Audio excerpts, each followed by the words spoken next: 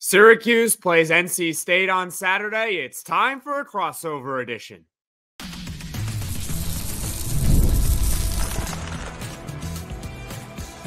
You are Locked On Syracuse, your daily podcast on the Syracuse Orange. Part of the Locked On Podcast Network, your team every day.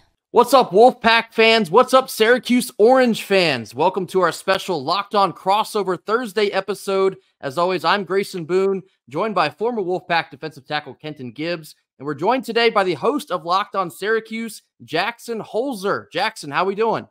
Well, I'm doing well. How are you guys? We're hanging in there. Boo! I'm booing you, Jackson. Boo! You're being booed. Boo! I'm already being booed. I haven't even said anything yet. That's okay. Many folks that tune into the weekly ACC squad episodes have probably been waiting for this crossover. In fact, I might just be winding these two up and letting them go. But big time matchup in the ACC on Saturday night. The Syracuse Orange make their way down to Raleigh, North Carolina. 8 p.m. game in Carter-Finley. Jackson, we're going to start asking you Syracuse questions, and then we'll flip it over to you so you can ask us NC State questions in the latter half. We'll jump right into it. Fran Brown, first-year head coach. He's gotten the Syracuse Orange off to a 4-1 start. Preseason, he'd never been a head coach before. What's the overall feel among Syracuse fans right now? I would say the vibes are pretty high right now. I mean, it was very easy to get down after that week 3 loss to Stanford. They laid an egg on that Friday night. But you know what? This team, obviously, they beat Holy Cross. They took care of business. But then their next real test, you go on the road, you play a ranked opponent in UNLV. First time ranked in program history. And I know that was only a 3-point game in overtime, but Syracuse, they controlled that game from start to finish. Now, the special teams, they got to clean that up. But I would say overall, the vibes are really positive around the program now, higher than it's been in a long, long time for Syracuse. Because here's the thing with Fran Brown. We knew he could recruit. His recruiting with Syracuse since taking over is at a 20-year high for the program. That's not exaggeration. It's not hyperbole. You can go look up the numbers. The question is, can he coach? And so far, he's got this team at 4-1 and in good position. And this is a game. We're back returning to playing in the ACC right now. You want to contend for the ACC? It starts right now.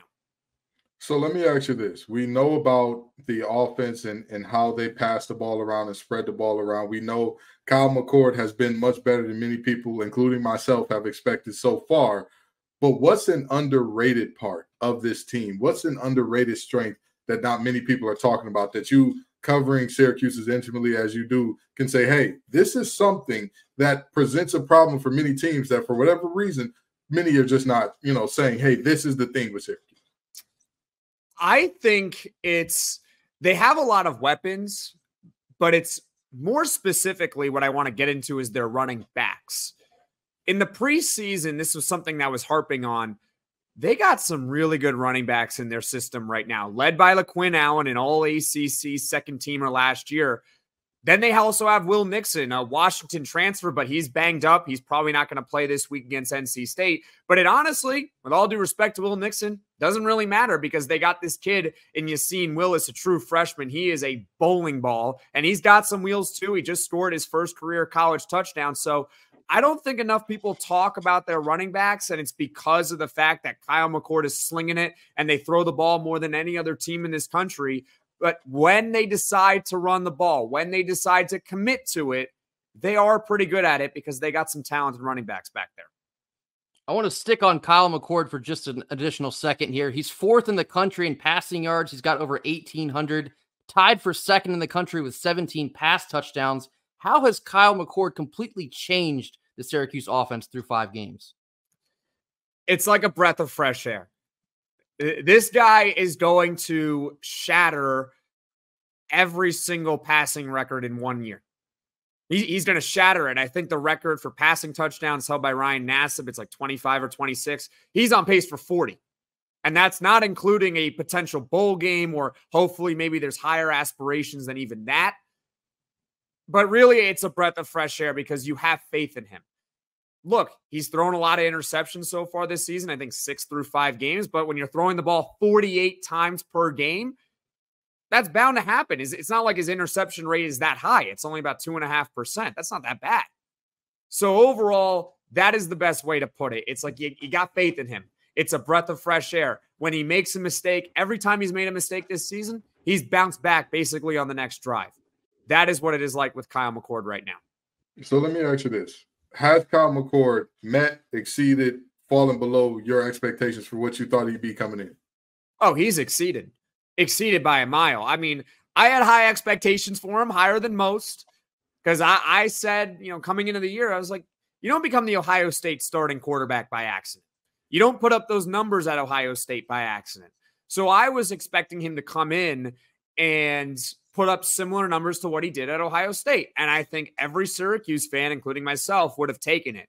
Instead, he's on pace to lead the country maybe in yards and touchdowns. I mean, he's been sensational. I really haven't had to complain about him really much at all. Has he thrown a couple picks? Yeah. But again, his interceptions rate's not really that high. He generally will make the right read. He generally will put the ball only where the receivers don't want to get it. And if you really dig into him a little bit more, he's very, very good at throwing that back shoulder route.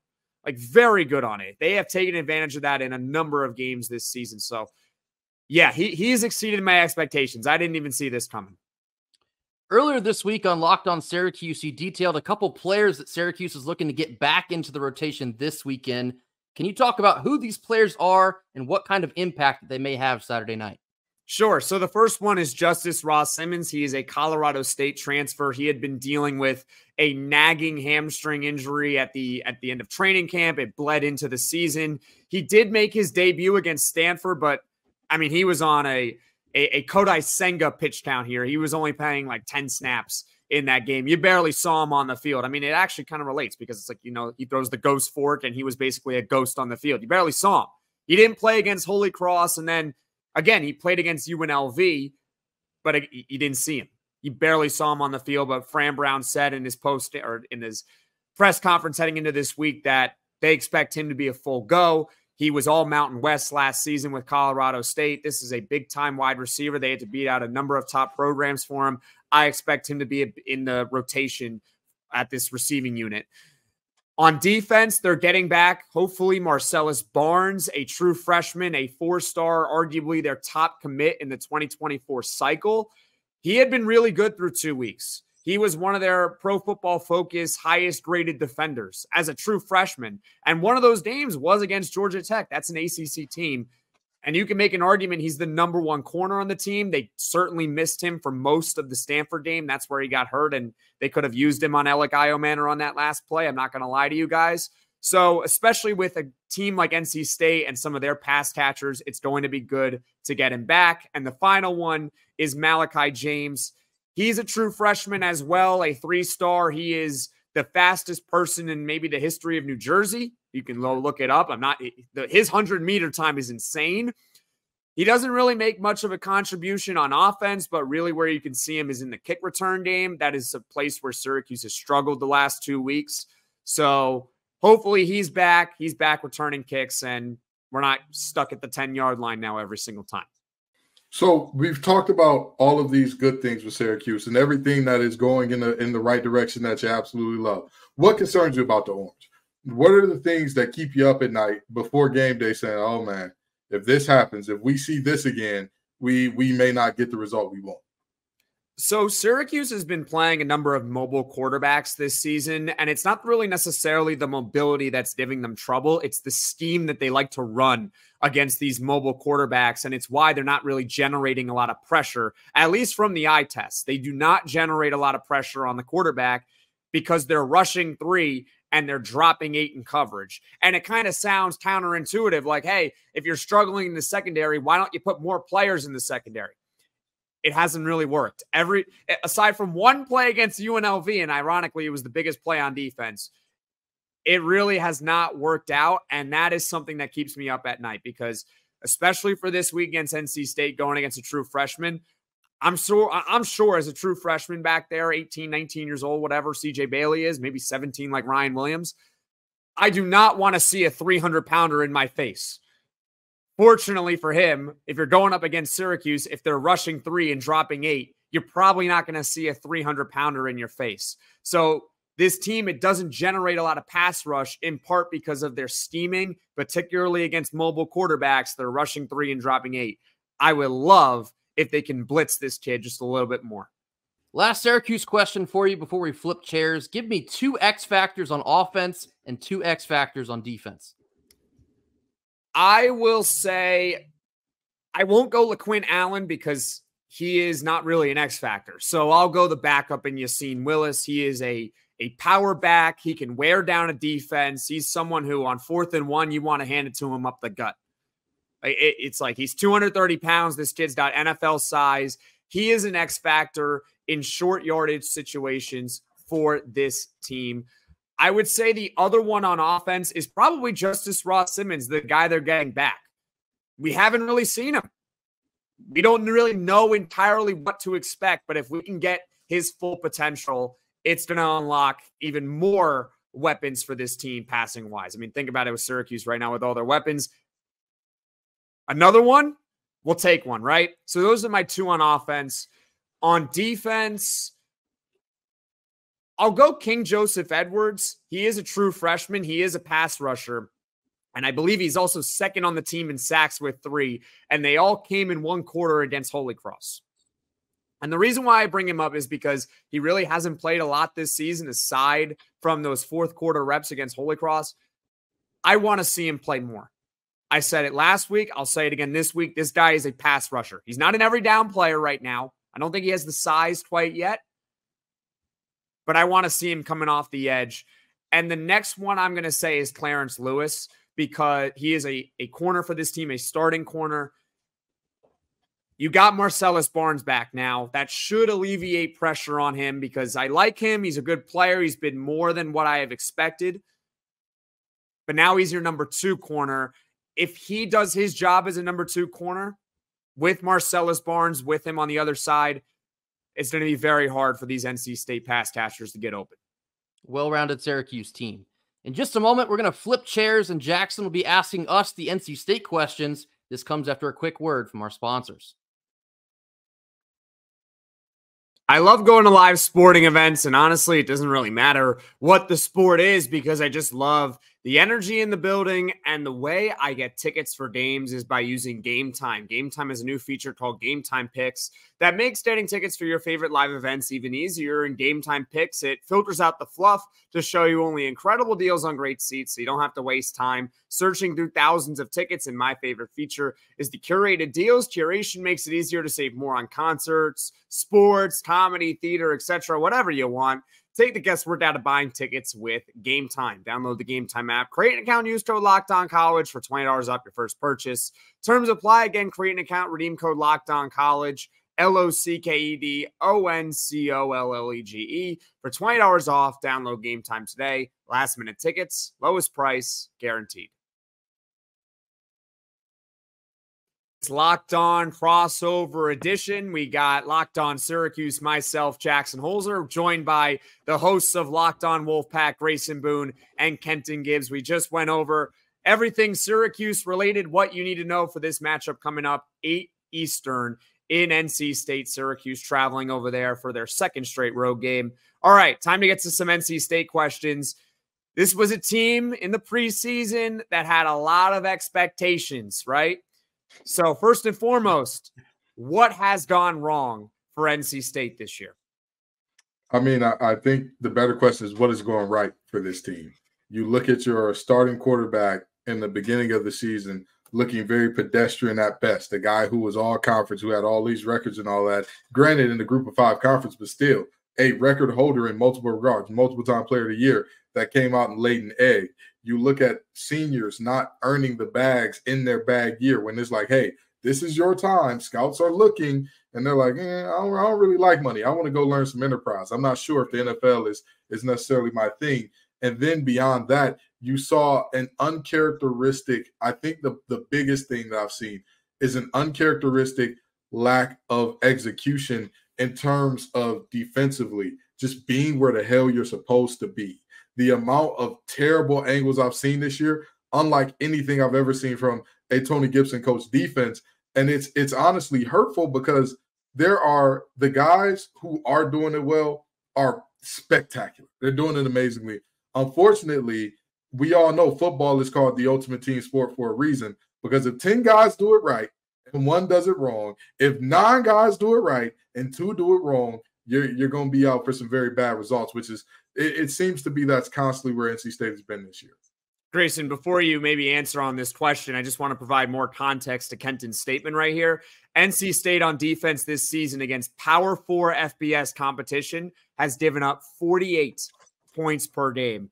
Obviously, not a recipe for success. So, Grayson, in your mind, what has gone wrong with this team?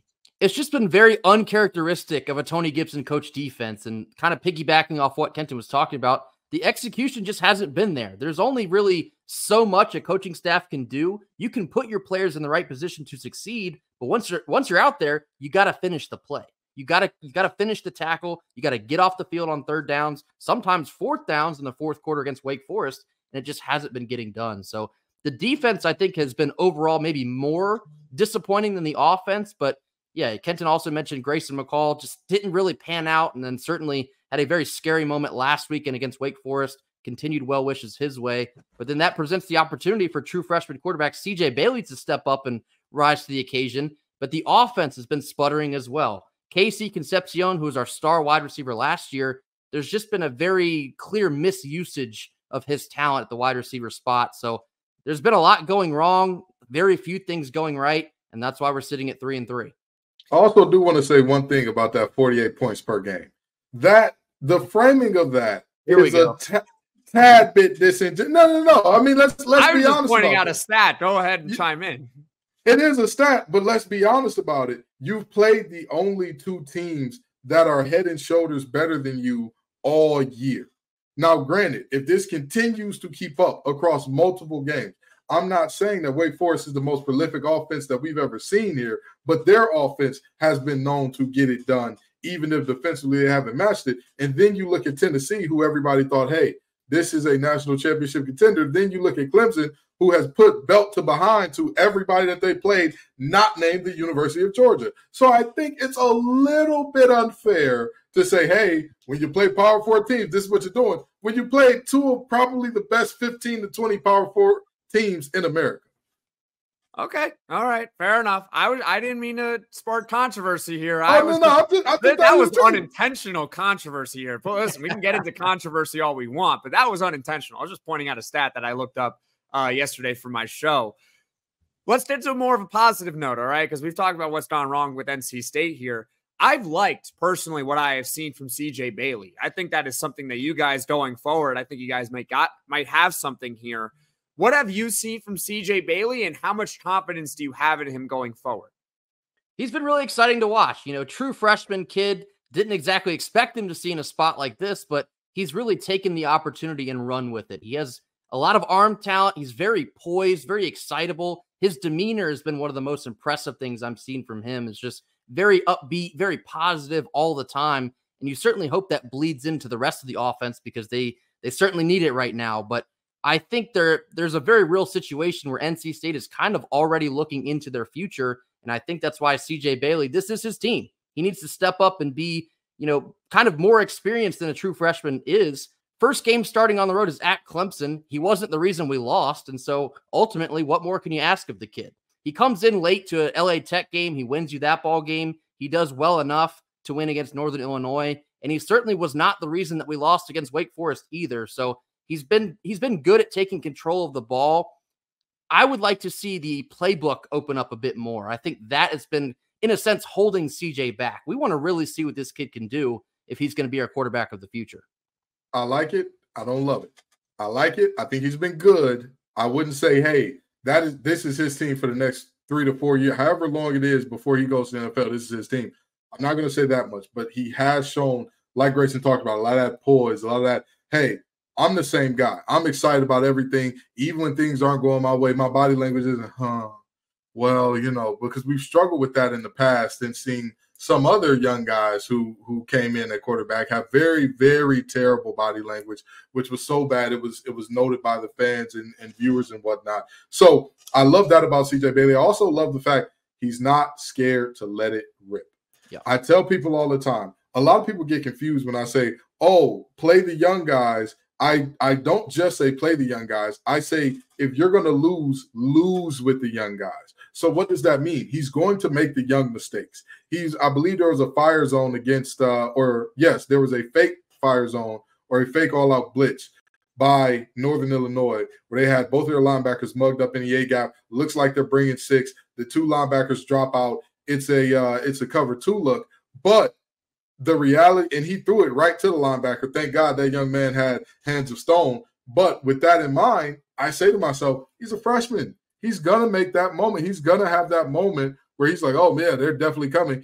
And he's proven wrong, and I'm okay with that. I'm fine with that. Again, the only thing that I am not fine with, the only thing that I'm like, please don't, what happens here is I would like to see a little bit more of a clutch gene out of him. But even in that moment against Wake Forest where he throws that interception on the first drive or on the first play of the last drive of the game where NC State can go for it and win it, I look at that and say, hey, I think back to Kobe when he was with the Lakers and when they played the Jazz and Malone and Stockton were still there, he shot them out of those games. And I believe it was games 3 and 4, and they go on to get swept because of that. So I'm not ever going to get mad at an 18-year-old for doing it wrong. You're good. Keep going, keep balling. He's going to grow. And not only his growth, but Anderson and Jackson. And you look at all these other guys that are super young. They're going to have multiple years together if they desire it. I think they'll be just fine. I think he'll be just fine. I think him and those pass catchers together, they're going to be a phenomenal group. Kenton, on that mistake that you alluded to, I mean, I even see veteran quarterbacks across all levels make that mistake. Yeah. Or you just get fooled. It's going to happen with a true freshman or not. It could have been McCall back there. He could have made that exact same mistake. And I don't really think it's fair to say, well, he's a true freshman on that because it's a mistake that any quarterback can make, failing to diagnose a blitz or a misread, whatever it is. But I have liked so far what I have seen from CJ Bailey. I think that is certainly a bright spot, and it's at the game's most important position going forward. So that's a bright spot, obviously, for NC State. Now, listen, all right, we don't have to get into the whole stat-wise here with NC State's defense, and we're not going to go there. Here we go. Our playing against Syracuse here has been, I don't know if you've checked, but they're known to be putting up some points. So how do you view the matchup-wise on defense? I mean, I don't think that it's as bad as the stats say because I think the stats are deceptive on both sides here a little bit. So hear me out. The Ohio Bobcats, is that a team you think of as like, that defense is coming. They're downhill and humming. They don't play no games. Are you talking about Ohio State by chance? The Buckeyes? Oh, no. I'm talking about the Ohio Bobcats, the green and white. No, I don't. Okay, Georgia Tech. Is that a team that you think of? And you're like, hey, let me tell you something now. When the rambling wreck is coming, when you hear those bees are buzzing, you know what's going on down defensively. I wouldn't say they have the most prolific defense, but they are pretty good. Okay, and then you go forward from there, and after Georgia Tech, you had Stanford. Are we thinking Stanford's a great defense? Nope. UNLV by chance? Well, they were a ranked team on the road. Holy Cross. Oh, no, they were the most prolific defense. Is Holy Cross a great defense? Are we looking at HCU's in the building, y'all? We know hide your kids, hide your wife. They blitzing everybody. Holy Cross is not a great defense. No, they are not. Okay, so I think that it's a little deceptive on both ends, but I think that this game will go a long way in telling the story for both. And I think that where NC State will have a better shot than most people would give them credit for is one of their strengths has been that defensive line all year long. Davin Vann has played like a man possessed. He is playing like he knows my NFL future is right here. The bag is right here. But his partner in crime, Brandon Cleveland, oh my God, he gives centers headaches. Those boys are faking migraines to get away from him because he has been unblockable this year. So I think that plus a secondary that in coverage, we ain't going to talk about the run fits, in coverage, a secondary that has been pretty good this year. I think it's a situation where fighters don't make fights, styles make fights. And I think these two styles work out very well for NC State.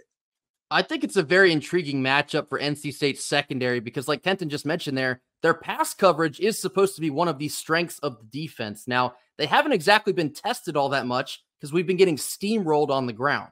Tennessee ran right through us. Clemson ran right through us. We've had struggles with NIU. We've had struggles with FCS teams in stopping the run. So Syracuse, we know that they air this thing out 48 plus times a game.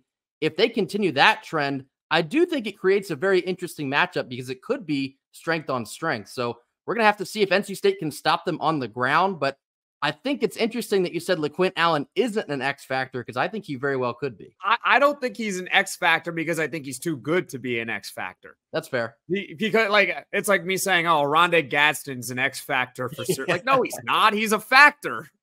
An X factor is someone who you might not necessarily expect to be a factor, but becomes one. So that's why I said it's not LeQuint Allen, it's the backup Yassine Willis, who's more of a power back that can wear down that defensive line that NC State has. And I think to your guys' point, I said this on yesterday's podcast, I had on Neil Adler with it.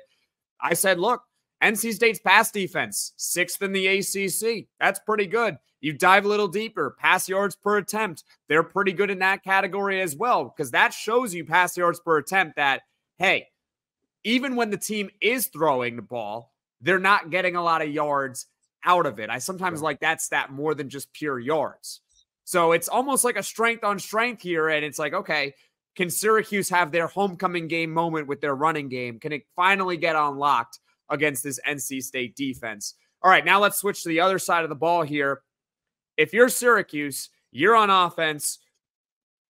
What are you on the lookout for with NC State? What are you trying to do? Oh, well, I think that's a very, very simple answer. I want to get the DBs involved in the running game. That's what I want to do. I want to make sure, hey, Aiden White, Bishop Fitzgerald, get it right every time. Hey, DK Kaufman, come on down here. You fill a hole. Fill it the right way. Let's see if you can do it, because there have been multiple teams that challenge us to do that. And Wake Forest in particular, our Locked On Look of the Week, actually, in which we break down a play every week. The play in particular was basically Wake Forest saying, we will leave not only one, but two of your defensive backs unblocked. Not unaccounted for, because there was supposed to be a block on one of them, but the wide receiver was a very unwilling participant in that scheme. He just kind of sat there and was like, oh, well, if you want to make the play, I ain't going to stop you. And yet RDB said, I don't really feel like it. So I think that's the goal if you're wanting to play NC State, because objectively speaking, that's what teams have done. If you look at the shovel passes by Tennessee, what was the goal of that? Let the defensive lineman come upfield, and then boom, once you're behind them, go ahead, throw something behind that. You look at Clemson and what they did a lot. It was a lot of, hey, we are going to get you all going the wrong way, or we're going to trick you a little bit in terms of getting your linebackers out of position. We're going to make your DBs fit the run, and we're going to find out whether or not they can do it. The first touchdown of the game, a 55-yarder, was a direct result of an improper run fit by another safety. So if I am looking at NC State and I'm saying, how do we beat this team?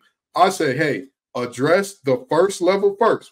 I don't give a damn what we got to do, double, triple, however you got to do it. Because second level and beyond, I'm not sure about their run fits. I would be okay with that. I'm not okay with Brandon Cleveland eating up both A-gaps. So we need to do something to address that. But everything beyond that, let's take our chances.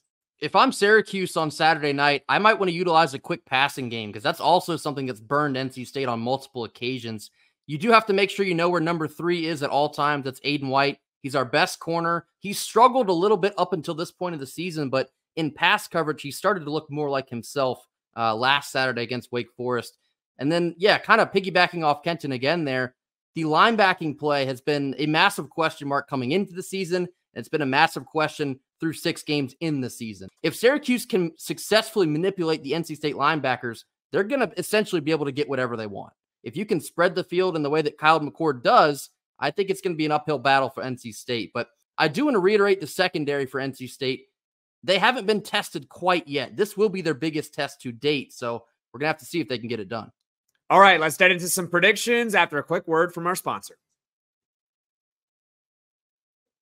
Hey, NFL fans, you can start the season with a big return on FanDuel, America's #1 sports book. So when you get a hunch in the middle of a game, you can check out the latest stats, view live play-by-play, and so much more on the same page where you place your bets. And you'll get started with $200 in bonus bets guaranteed when you place your first $5 bet. And Syracuse football, speaking of college, Syracuse football is a 4.5-point favorite against NC State on Saturday night with its money line at -194. If you like those odds in either direction, you can bet it right now on FanDuel. That's FanDuel.com. Last couple minutes here of our Thursday crossover episode. We're going to get into our final thoughts, final predictions, and then we're going to give our score predictions as well. Before we get to these scores, Jackson, we like to kind of reverse the field here at the very end and ask you, if NC State is to win this game, fill in the blank, what happens?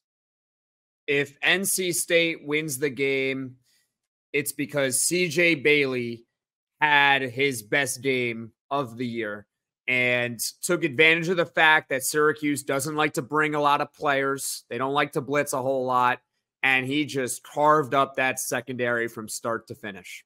And then, Kenton, I'll flip that over to you before I give my answer. If Syracuse wins this ball game, what happens? Oh, boy, there's a myriad of ways that could happen, but I'll say the most likely scenario in which Syracuse wins this ball game, and that would simply be that they forced missed tackles after the catch. I would probably say that's the biggest way that Syracuse can win this game, because their wide receiving core, their pass catching core, studs. They got guys all over the place that, you know, if you miss a tackle, there's a reason LeQuint Allen is second on the team in receptions. They know if he can make you, if you get the ball in his hands, he can make you miss. If he can make you miss, it could be Katie Diggs by the door for number one. It could be strike up the band, get the little dancing orange in the end zone, because we're going to be celebrating all night long on your squad. So I think if Syracuse can force missed tackles, they win this ball game fairly easily if NC State is struggling to get guys on the ground. I think NC State failing to contain both Gadsden and Pena is a surefire way for Syracuse to secure a victory here. They're going to try and air it out. They want to test the NC State defense because they really haven't been able to prove much through halfway point of the season. If Kyle McCord can successfully locate his receivers, make all the throws, and avoid making bad mistakes, and he does have 6 interceptions. Some of them have been pretty ugly, but Kyle McCord also does have a propensity to make very good throws. So if he can avoid the bad turnovers in this game, if Syracuse can win the turnover margin, I think that they're just playing better football right now, flat out.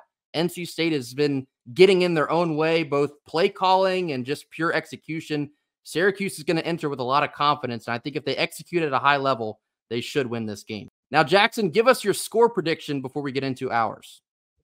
Well, of course, I'm going to pick Syracuse. I mean, trust me, I'm not too big of a homer. At some point in this season, I will pick Syracuse to lose, but they're favored. So I will pick Syracuse to win this game 35-27. Kenton, what do you got? I just want to say that, okay? I don't like Jackson. I don't like Kyle McCord. I don't like the Syracuse. I don't like the way that Syracuse fans are wonderful people, and it's hard to dislike them. That upsets me a little bit because Syracuse fans really are some of the best fans in the ACC. And I'm hoping for some trolls to say something where I'm like, that's why I don't like you. But they're just such wonderful people, which is so contrary to what everybody thinks about the Northeast. I don't like it. I don't like it. So I'm not likable. You don't like me? What's the one? No, you're not like, you're the one. You're the one that's not likable. You're the one, New Yorker. That's you. But everything else about this situation is something I don't like, but I hate the way NC State has played as of late. I hate it. I hate it. I hate it. And with that being said, I have to pick Syracuse in this one. I mean, you let down the CW Magic, for Christ's sake, in the last game. I couldn't believe it. I couldn't believe NC State lost on the CW. That's just very disappointing. And maybe I got to go back to calling the UPN because his mama named him UPN. So maybe that's what we got to do now since the CW Magic is gone.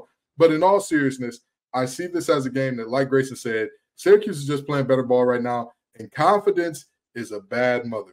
And right now, Syracuse has it on their side, regardless of who they played so far this season, regardless of, if our teams that we played your teams, that don't matter. What does matter is Syracuse is feeling confident. I believe these two teams are close enough of a level to where that confidence gives Syracuse a definitive boost. And with that being said, I'm going to go Syracuse 38, NC State 24. Yeah, I hate to make it a clean sweep here, but until NC State can play a complete football game, I'm going to have doubts that they can do it. They're 0 for 6 in playing a full game where it looks like they exerted their maximum potential. 0 for 6. I think, unfortunately, on Saturday night, it's going to go 0 for 7. The offense has been sputtering. You saw some confidence from CJ Bailey, and you certainly hope that can continue, but it's going to be dependent on the coaches letting him throw it. You have to let CJ open up the field with his arm talent, because otherwise you get so predictable in the way that you use KC Concepcion, or you get very ineffective in the run game. Until that is cured, I have doubts about NC State winning this game. So I'm going to take the Syracuse Orange by a score of 31-24 in Carter Finley. It's going to be painful, but that's the way I see this thing going. I will tell you this. Much like I said about the Wake Forest game, I also feel about this game. The Wake Forest game, I said no outcome would surprise me other than Wake Forest blowing this team out. That would have been the only thing that surprised me. Literally no outcome would surprise me here. Syracuse getting a blowout wouldn't surprise me here. NC State getting a blowout would not surprise me here. I don't know why this feels like the game where NC State is, for some reason, expectations are the lowest. People are talking about basketball. Apathy is about to start setting in. And all of a sudden, it's like, ha-ha, here's the run. Here's the team you've been waiting on all year. And it feels like a great moment to do that. So while I am picking Syracuse, don't be shocked. Don't be shocked if Grayson and I find ourselves in postgame saying, did we do the thing? Did we do it? And don't be surprised if you see me postgame being like, what happened here? What went wrong? How did we lose? I'm telling you what, guys. I mean, this game stares the bejesus out of me. We got a clean sweep all here. We're all picking Syracuse to win. The bookmakers are saying that Syracuse is going to win. NC State has gotten beaten up. You know, you said it, not me. You know, they're looking forward to basketball season. I actually did say that. Like, it's like, oh, we're coming in confident. We just won a second-ranked game. I'm telling you what, the expectations have been risen, and that stares me a lot. So I just hope that, you know, Syracuse just finds a way to win anyway. This is, weirdly enough, the spot where NC State tends to overperform. So like Kenton was talking about, it wouldn't surprise us necessarily if they suddenly have their stuff together and they come out with the win. But until then, we have our doubts. Big thank you to Locked On Syracuse host Jackson Holzer for joining us here on our Locked On crossover episode on Thursday. That will do it for us. Locked On Wolfpack, Locked On Syracuse. Be sure to both like and subscribe to both of these channels. Jackson does great work for the Syracuse community up there in New York. Excellent channel, Jackson. Thank you for joining us. Thank you so much. And you guys do awesome work too. Be sure that after the game, after checking out my podcast post-game, you check out Grayson and Kenton because they'll break down the game as well. Looking forward to a good showdown on Saturday night. We'll see y'all after the game.